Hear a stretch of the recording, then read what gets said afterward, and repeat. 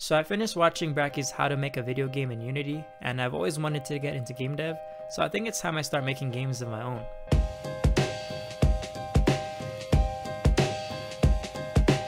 For my first challenge, I planned on taking Bracky's game and expanding it further, but I really want to build an FPS game, so I'll save Bracky's game for another time.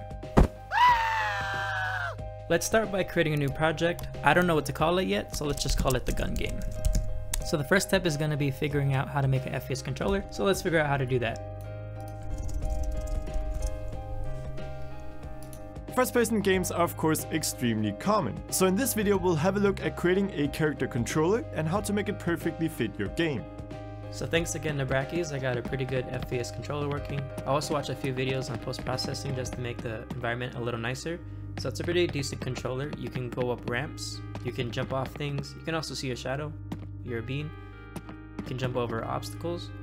So the next thing we're going to need to add to the game is some guns.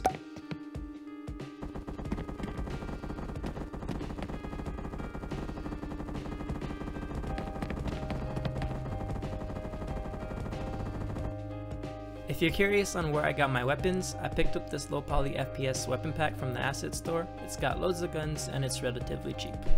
So I figured out if you take your gun and you parent it to the camera, it'll keep its offset from the player. So all I have to do is position the gun where it needs to be. Now we're starting to make our first steps onto a first-person shooter, but it still looks really bad. And I think one of the things that inspired me from all these other YouTube game developers is that even though their graphics were simple, their game still looked really polished and fun to play. And I think that's because they added this thing called so that definitely will need to be something I focus on as well. So I think I'm going to need to add some animations so that the gun feels like it has some weight to it and that you're holding a real object. A few moments later. So I pretty much watched every video on YouTube that dealt with adding weapon sway in Unity, and there were only two that I really liked. So this first one that I watched kind of focused on adding this delay when you move the camera side to side. So it's kind of like the gun drags behind you, and then it also works when you go up and down. So it's a very minor effect, but it really adds a lot to the feel of the gun. And then the second one just added some tilt and rotation to the gun. So you can see when I go side to side, the gun kind of tilts like side to side, and then also kind of works up and down as well. After watching all these videos, I kind of got the hang of it, so I added when you walk, the gun kind of bobs up and down. And then you also see that it's bobbing up and down when you're staying still as well. And then I also tried to add some tilt when you're jumping, so you can see when you jump off things, the gun kind of tilts like down and then up. And then I tried to keep in mind that when you land, you have a lot of force going down, so for a quick second, you can see that the gun tilts past where it needs to be and then it comes right back up. So that just adds a little bit of effect. And then I added some aiming, and all of the effects that I've added so far, it works when you're aiming as well. So when you move side to side or you look side to side, those little delays are there and rotations are there, but they're reduced a lot. And then you can also jump, and you have the jump animation as well. On to the next.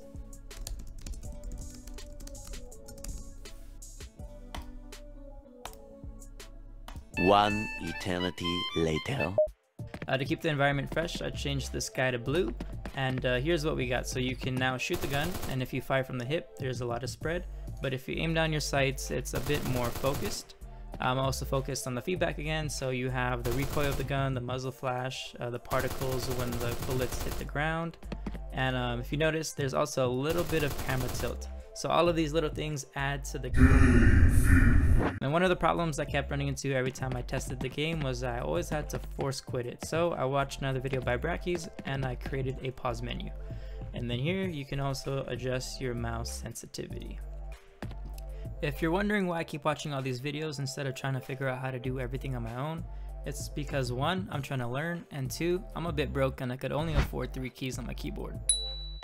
All jokes aside, I think I'm going to end this project here. As I'm starting my game dev journey, I want to build a bunch of small games so I can learn the basic game design and game fundamentals. Then as I get better as a game developer, I'll build more fully fledged games. So if you stuck around this long, thank you for watching, and I hope to see you in the next one.